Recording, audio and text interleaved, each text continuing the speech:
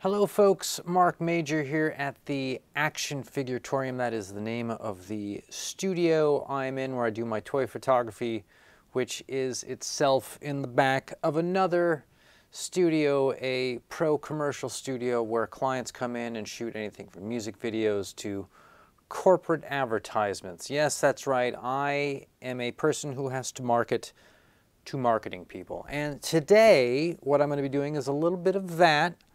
I'm going to revisit a topic I had discussed previous in one of my other videos in which I talked about some Kickstarters for some action figure lines or toy-related lines to action figures. And I kind of gave my opinion of the toys and of the campaigns. Well, I'm going to be revisiting one of those campaigns today. It is the Oddball Frog 1/12 scale Bandito 2.0, which is this kind of 1970s Dodge Charger looking car for 1/12 action figures. 1/12 action figures, that's your Star Wars Black Series, your Marvel Legends, your new G.I. Joe Classifieds, and tons and tons of other lines now as everybody is trying to get in through that door. So it's worth noting that this car is the kind of vehicle that has an audience for it, especially since we just saw a project that was launched by HasLab to essentially produce that same vehicle, but for a lot more than the Odd Frog Entertainment have for theirs, which is on a Kickstarter campaign.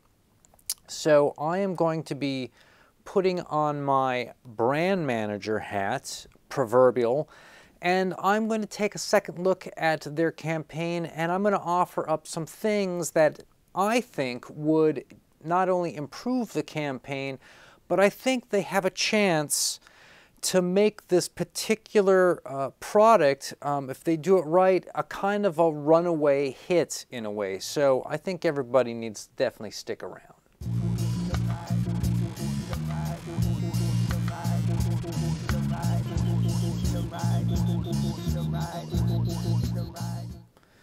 All right, thank you for enduring that intro. New intro coming, better than old intro. No one will even remember the old intro when new intro arrives. So let's click over, if you don't mind, real quickly.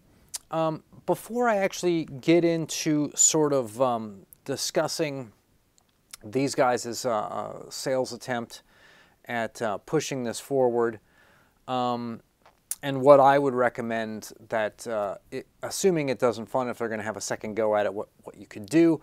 There's a couple things that I'm going to have to discuss with the laity out there so that you will understand when I make these suggestions what it is I'm talking about. But before I even get to that, we need to make sure that we know that we're all on the same page here. This is a Kickstarter campaign to produce a vehicle. This is a picture of the vehicle here with some action figures working on it. It is a 1/12 scale sort of Dodge Charger type car, muscle car, and the opening ask for one of these is $185. Please note that HasLab tried to do a similar vehicle that came with, or that included, a Ghost Rider action figure, and theirs was $350. The price here is not just important, it is kind of the whole show, as I'm going to point out. But let's switch over and do a little bit of background, sort of business and marketing 101. Now, the first thing that you need to know about launching a product is that you have to have 3 tiers, and it's set up like a pyramid, okay? You need to have something in the bottom pyramid, the bottom part, right, that is cheap enough to where anybody can take their money and put it up on the counter and buy one. You have to make it a sort of an entry for a lot of people. If these guys are trying to hit hundreds of thousands of dollars that they need to raise in order to go into production for this thing, that means you have to go wide. If you said, look, we only want a little bit of money from a few people who have a lot of money, narrow, that's different. But if you need to get production up, you're going to have to go wide.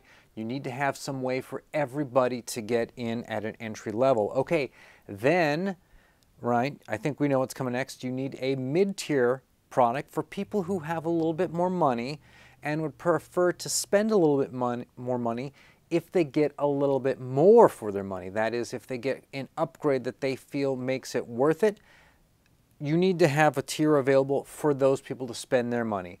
And then the final tier is strictly a luxury item, right?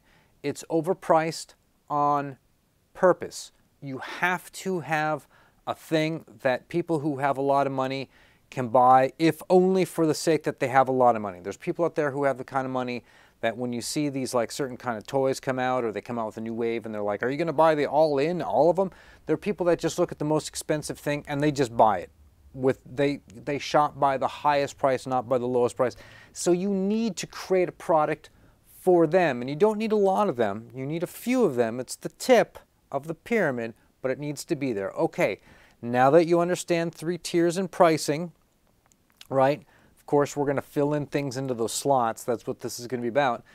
But the next thing you guys need to know is essentially demand side pricing, something that nobody ever mentions except for me, and it sounds like bitching, which it is, but no one ever mentions in their influencer videos in regards to these like HasLab projects or any of the stuff that comes out there. The only thing that people talk about are the supply side pricing, and that's the kind of stuff that you get from these self-proclaimed toy gurus who do community college level PowerPoint presentations. Very good for Business 101, by the way.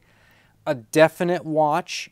Everyone should go back and see all of these different people who release these types of insider, videos. They're just generic Business 101 as it relates to the toy industry. They're not real, actual hardcore opinions or war stories. They're textbook, but you need to know these, right? And these are things that we've all heard, like the molds for action figures cost $100,000 and become boat anchors.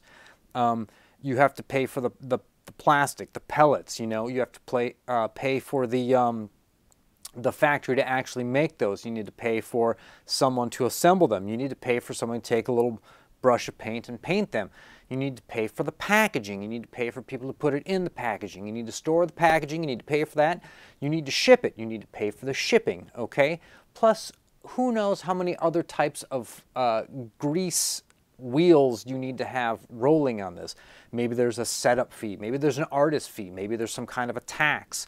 There's non-ending amount of things that can lead to the back-end price on the supply side.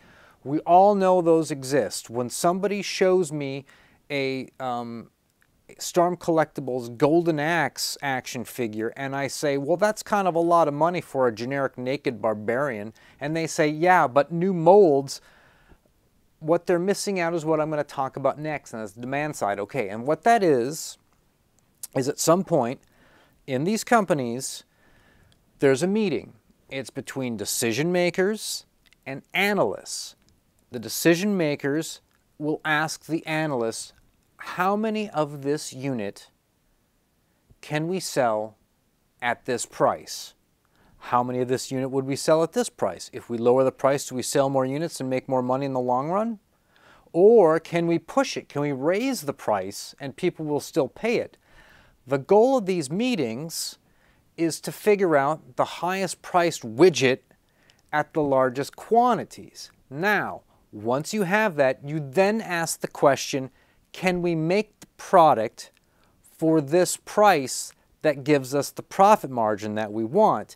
If the answer is no, you either have to go back and pick a new number, or you have to go back and redesign your product to fit into that budget. This is why you will see toy companies coming out with previews at up-and-coming toys, and then when they release, they look different or have something different about them. Like they'll show them with 6 accessories, it eventually ships with 2. They show them with all this paint, it has no paint on it. They show it with like a bunch of articulation, there's no articulation. They went back and they couldn't hit that number, so they had to change the product. Now, this seems to be what is not really happening in the toy industry, right? There's not this meeting where someone says, how many of these can we actually sell at this price? What they seem to be doing is just looking strictly at the cost, making a product and saying, oh, it costs this. Even though everyone says, well, it's cool, we all like it, but we're not going to pay that kind of money for it. If a loaf of bread costs this, your toy can't then cost this.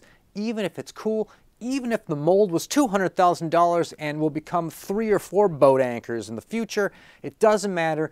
If people don't want to spend that money for it, the product shouldn't exist. It can't exist because you're just going to waste money making this thing that has extremely low sales. So now that we understand the concept of pricing something based upon what people want to pay or are willing to pay rather than what it costs to make, and then figuring it out in reverse, and now that you understand that when you launch a product you need 3 tiers, a cheap, a middle, and an expensive, let's take a look at what these guys could or should be doing in regards to this car. Now, I have to say that I do like the vehicle a lot.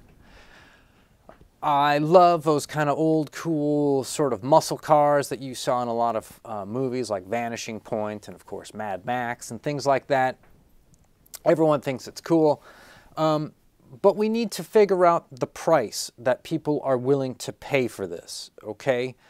And I'm going to hypothetically pretend I'm the analyst from that previous, scenario I laid out. And I'm going to just take a hypothetical proverbial number out of kind of what feels good. I haven't done any research, okay, so that's someone needs to do that. But for the discussion and sake of this particular video, right, I'm going to say that the magic number for this car is $99 or less.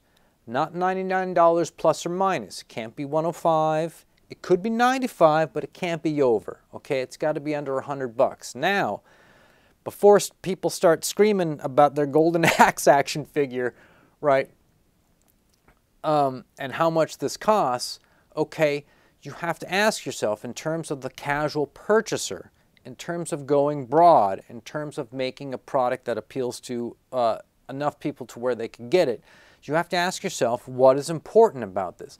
Is it important that the trunk open? No. Is it important that the hood open? No. Is it important that the doors open? Yes. Is it important that you could take the top off and move the move the chairs around and put figures in, jam your Hulk in there or whatever, your Juggernaut, I don't know. Yes, it is. I think it is. Is it important to have a dashboard that looks great for 4K photography? No, it is not. And so right there, you could see ways with which you could skimpify this thing and continue to lower the cost of production so that you could sell it. Now, granted, there's a good chance that if you could sell this thing for 99 bucks, that you probably couldn't make it for $50, so the margins are going to be weak, but you're going to sell a lot of them, and I'm going to discuss why, and why I think that this vehicle, this exact vehicle, or the next person who comes along and does this, is going to be kind of the future of vehicles, at least at 1/12 scale. So if you got a scaled down, super generic, and when I say super generic, like if it costs money to put that logo on it, no logo on it, right? If it costs a little extra money for, you know, for the grill to look a certain way, don't do it. If there's a thing that you think it's got to have, a special kind of doodad thing, don't put it on. That's how you get this thing to $99. And when you show the next tiers up, you actually are going to have to provide a step up from the lower tier to prove to the next tier that that's worth the money. And that's exactly what this thing is about, because the way you do this is you got to come up with a car that itself is actually totally modular to be modded, upgraded, and kitted out. Okay, that means you need to have some type of non-discrete pegs or slots that will allow you to plug in blowers, add extra sort of cool accessories and utensils to it. you need to have a little compartment ready to go and lines run so that you can get a lighting kit, a little LED lighting kit that you put in there, or a little sound box that goes in there, right? Maybe you make it so that if you pop up the back part, you can actually put in a working trunk. You pop up the front part, you can put in a working hood with engine block in it, right? But you got to make this thing modular, because what you're going to want to eventually do is just sell stock platforms with which third-party people could make kits for this thing. In addition to, you sell your own kits, and in fact, you sell the kits with the Kickstarter initially, but eventually, if this becomes, well, I'm going to use the term evergreen product, and I have a video on, is there such a thing as an evergreen product? This could be a sort of first of evergreen products where this thing could just be a stock generic muscle car called Muscle Car, and people will buy these things forever because there's always going to be a shop that sells new kits for it, whether they're like the holiday kit or the Mad Max kit, you know, that like has the little door for the dingo dog to sit right inside the car with Max, and the blower goes on top, and you know, decals of like dust and dents and things like that. You're going to do a kit where it's like turns it into a rally car where you pop on red rims and you have a little, you know, number on the side, you know, black number on white circle, that kind of thing. Fog lights on the top. You're going to want to make kits for this thing, and you're going to want to encourage other people to make kits for it, because that's going to mean that you're going to sell more cars. So the entry level is going to be the car with stock nothing, totally vanilla. The mid-level is going to be where you take and you actually do the upgrades to it. You do the upgrades that gives you some type of working trunk and working hood and a better dash plate and a better front end, right?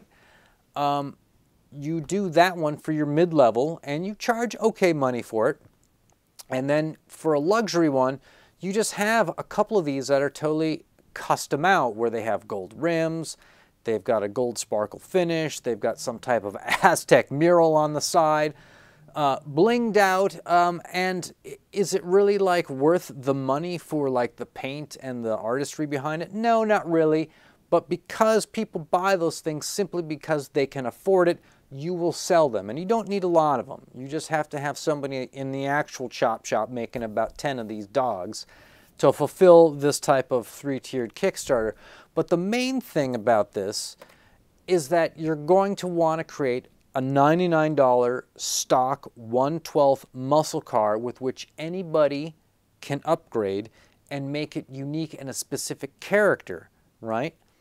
And let other people participate in that. I think that that is the key moving forward. And I think if you did it with first a muscle car like this, and then move to another type of car, of course everyone brings up like the Punisher van or the Mutant Ninja van, because I have one of those and I just repainted the shit out of that thing, right?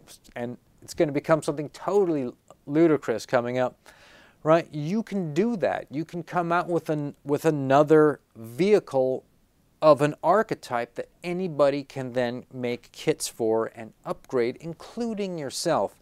So that's what I think of the main plan if you're going to be a vehicle company going forward with this type of scheme of being like sort of indie creators who create custom vehicles for just a small group of maybe 5,000 people. Here's an interesting video. This is on the channel ML series. The guy's only got 99 subscribers. I think if anybody sees my video and sees his video, go to his channel, subscribe to him so he gets to 100. I think that's exciting.